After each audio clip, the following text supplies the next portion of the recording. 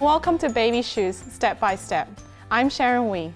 In this class, I'll walk you through mastering 8 different styles of baby shoe cake toppers. You'll break in some new techniques to customize and embellish your designs. When we're done, you'll be an expert sugar shoemaker with the skills to customize your own cake toppers for any baby shoe you want to create.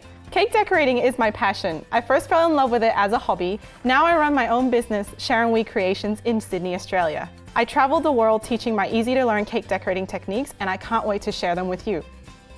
We'll start by learning how to create a sole for a baby shoe cake topper. You'll want to watch this first to master the technique, as this sole will be used for all the shoe builds taught in this class.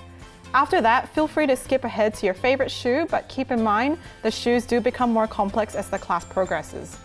The first shoe we're going to try on is a baby flip-flop. Then we'll step into 2 kinds of slippers and move on to flats for a girly themed cake. We'll jump into sneakers and get our tread on with a few fun takes on boots as we explore some different textures.